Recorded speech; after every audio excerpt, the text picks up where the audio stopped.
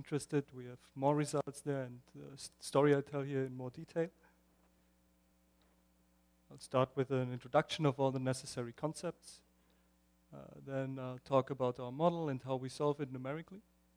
And finally, I'll come to my results. So, mean field theories. Why do we need mean field theories? Interacting problems are usually impossible to solve exactly.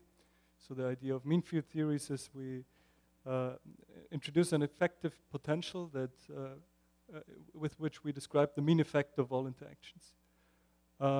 This potential is then to be determined self-consistently, so we minimize the free energy of our many-body Hamiltonian with respect to this new single particle Hamiltonian, and as a consequence of only having this mean field, we neglect fluctuations.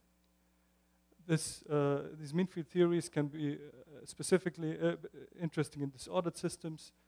Their self-consistency may lead to interesting effects in these mean fields, for example, non-trivial correlations. Yes. So, what do we mean with self-consistent field ensembles of disordered Hamiltonians? We heard a lot about random matrix theory already.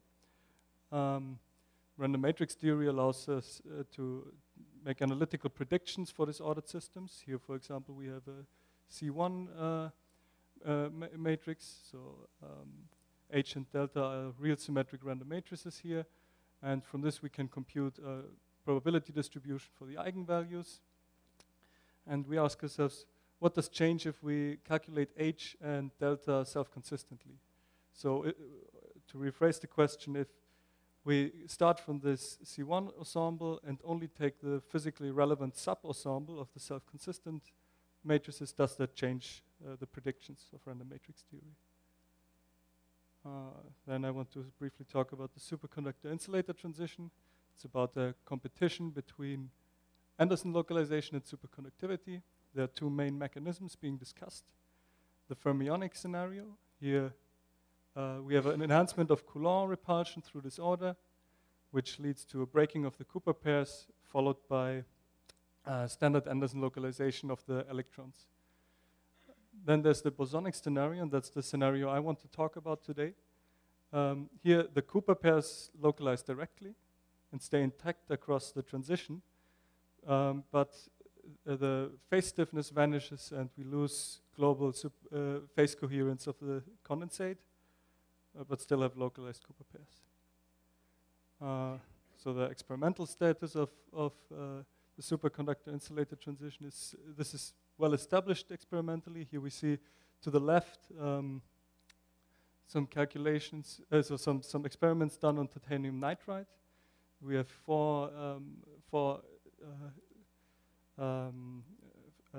samples here, which have a different sheet resistance. So they vary the thickness of the sheets, and this leads to a different sheet resistance. And so this fourth sample here is the highest resistance, and we see as the temperature is lowered towards 0, the resistance goes to infinity, whereas for the other ones with the lower resistance, it goes to 0. So at some critical disorder, we destroy our superconducting state and end up in something in a phase that is sometimes called superinsulator. Then to the right, this will be important in the light of our results also. We see here's a measurement in the superconducting state of the spectral gap with SDM measurements, and we see that it's highly inhomogeneous. Yes, so also the superconducting phase is different than we are used from BCS. The model we want to look at is the disordered attractive Hubbard model. We have a hopping term, nearest neighbor hopping on a 2D cubic lattice. Then we have a random potential with disorder strength W, so this is a box distribution with W. And we have an on-site attractive interaction. This is a good model to look at the superconductor-insulator transition as for W equals 0 and U larger than 0. We have a superconducting S-wave ground state, while for W larger than 0 and U equal to 0, we have the standard Anderson model. The corresponding mean field Hamiltonian that we want to look at looks like this. We have a pairing potential here that's responsible for the Cooper pairing. So there We can either put two particles in the condensate or get or extract two particles out of the condensate. And we have the Hartree shift, which takes care of that particles tend to want to sit on the same side. So we have a lower chemical potential at these sites where particles already sit. Now the question is, how do we determine our potentials?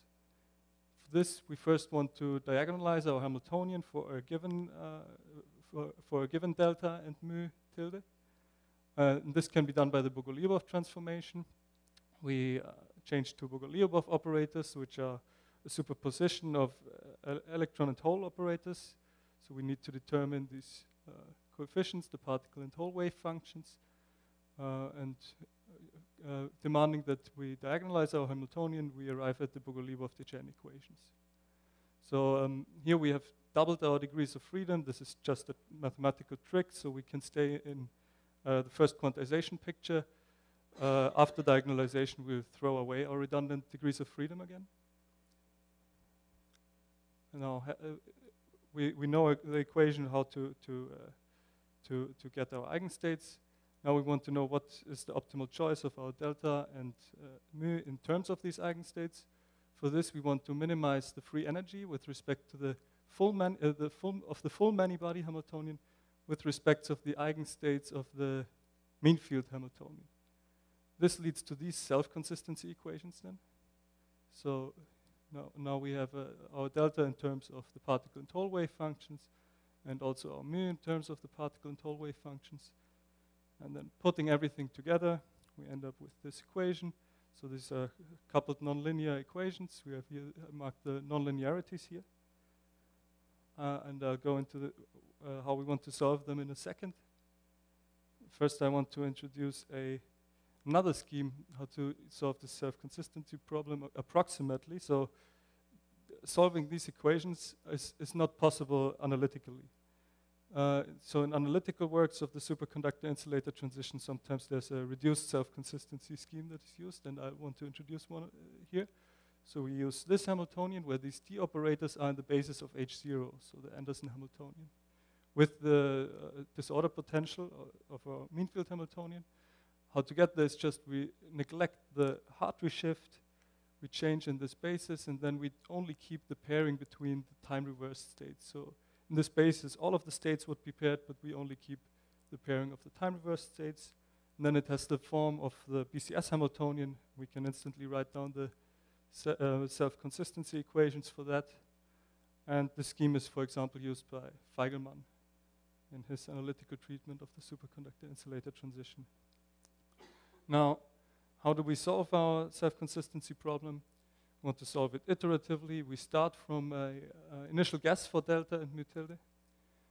Then we determine the new potentials. We update our Hamiltonian while always adjusting our chemical potential so that the particle density is kept fixed.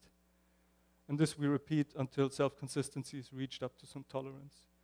So the second step here is problematic if we want to calculate large systems. If we want to do it in the conventional way, conventionally we just fully diagonalize our Hamiltonian. But this is no longer feasible for large systems. So what do we do then?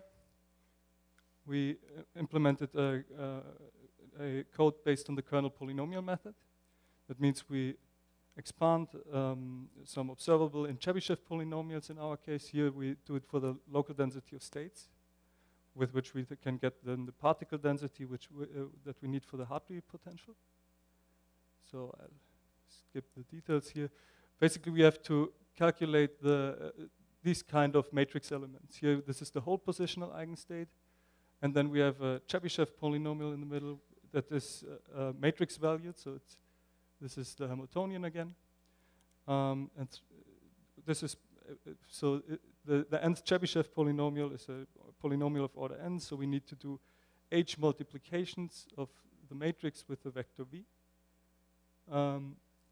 And through the recursion relation of the Chebyshev polynomials, we can calculate the next moment from the previous moment. So in total, we only need the number of moments matrix vector multiplications. And as our matrix is very sparse, this works very efficiently. So with respect to full diagonalization, we reduce the complexity of our problem from n to the 3 lattice sites to enter the 2 lattice sites. And this, through this, we were able to also increase the system sizes that we can calculate by a factor of 5 with respect to the closest in the literature that has been done before. So there's another very important optimization that you might be interested in that works for all very sparse matrices. So sparse matrix vector multiplication is a memory bound operation. That means the performance is limited by how much data we can get in our registers. So we want to avoid loading redundant information. And if we look at our matrix here, we have a lot of redundant information. So all the hoppings are the same. And also this delta for the particle and the hold state is the same at the first site and the on-site energies. So we can only load this once, only this once, and this we only need to load once for the whole matrix. So actually we only need 1/6 of the load operations. We have implemented this, and our code works more than twice as fast as with this matrix-free approach compared to conventional sparse matrix methods. Now I want to go into our results, but first, so I talk about the superconductor-insulator transition, but actually in mean field, this transition doesn't happen in our case because we don't have phase fluctuations. I told you in the bosonic scenario, we lose global phase coherence, but in mean field, this never happens. We always have a global phase coherence, but still we can see signatures of this transition. We see that here are some calculations by Trivedi. We see here the mean field phase stiffness. It also goes down by an order of magnitude. This V here is our W, so that is order strength, where if you include phase fluctuations, it actually goes to 0, but we can already see on mean field signatures of this transition. Yes. Now going into results here, this is the averaged gap with interaction strength here on the x-axis and disorder strength on the y-axis. We want to move now for fixed interaction strength up in disorder strength and see what happens to the pairing amplitude. Our particle density is kept fixed at 0.875, and all calculations were performed at t equals 0. So for low disorder strength, we want to compare here the fully self-consistent scheme with the energy-only scheme that this reduced self-consistency. And here we have an additional intermediate thing where we basically used the energy-only scheme but included the Hartree potential as calculated in the fully self-consistent scheme in the energy-only scheme as an external potential.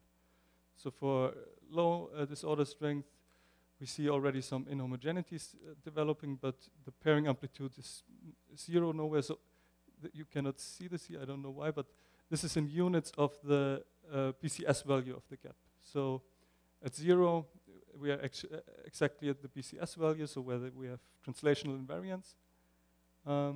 We see it's here increased somewhere and reduced somewhere, but it doesn't go to 0 anywhere close to 0.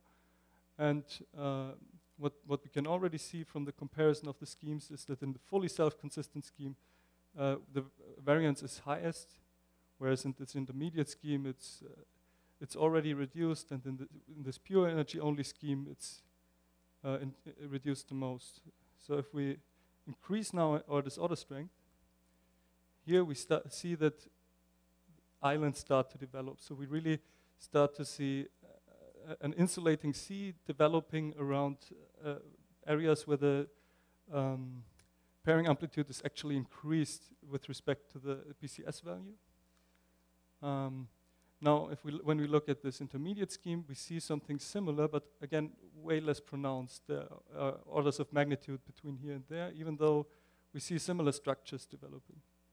In the energy-only scheme, without the Hartree shift, we see none of this. No structures on the length scale of the coherence length. So this is on the length scale of the coherence length are visible. This basically looks only like noise.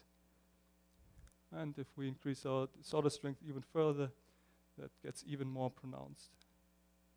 So we can already see from one disorder configuration that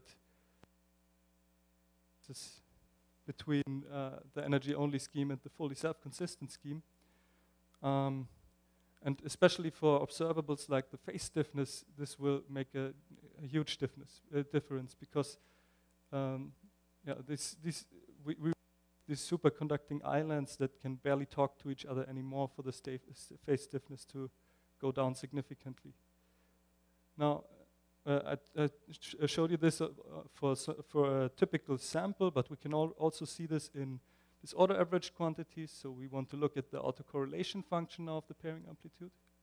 We look at it in momentum space. This is numerically more convenient, so just delta Q squared. This is how it looks for two disorder configurations, for two disorder strengths, sorry. This is disorder average now. So this is for low disorder, this is for high disorder. We see a peak here at pi. This is from the Fermi surface still. This we are not interested in. We're interested at this peak at 0, which gets more and more pronounced as we increase W, and we're interested in the curvature of this, this peak, which will be our correlation length.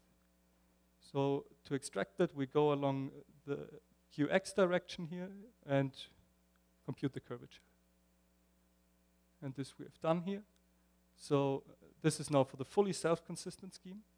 We see that for low disorder strength, this is the blue curve. We have a high curvature, meaning a high correlation length. And then for green interaction strength, which is a high disorder strength, for the green curve, which is a high disorder strength, we see we have a higher curvature than for the intermediate disorder strength here. So we have here a local maximum in the correlation length. And this is roughly at the value that we saw from before, where when we include fluctuations, the phase stiffness goes to 0. So we think this is a signature of the of this island development and the signature of the superconductor-insulator transition, that we get this local maximum in the correlation length here. Now, comparing this to the reduced self-consistency schemes. So to the right here, we have the scheme with the Hartree shift. Here's energy only. We see they don't have any appreciable curvature, which means the correlation length is roughly 0. So we cannot see this effect at all. Also on the level of disorder average quantities, we miss signatures of the superconductor-insulator transition. So in conclusion, full self-consistency is important for the island development, which is a hallmark of the superconductor-insulator transition in the bosonic scenario, which is already evident from a single impurity configuration. And also this non-monotonic behavior, which we attribute to the superconductor-insulator transition, is only represented in the fully self-consistent scheme. Now, what will be interesting to see is what are the consequences now for analytical theories of the superconductor-insulator transition that make use of this energy-only scheme. This we haven't calculated yet, but we will do it in the future. Also, I talked about this briefly in the beginning with the self-consistent field ensembles. This we also have not computed. What does the self-consistency condition imply for the level spacing distribution, for example? And finally, Igor talked about this in his talk about the mesoscopic fluctuations. It will be interesting to compare our self-consistent results to the field theoretical results that Igor has, for example, for the Eldos fluctuations. And with that, I thank you for your attention.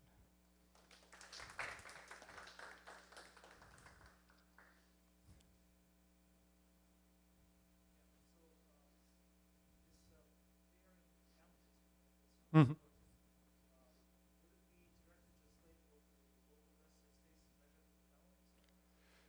No, the thing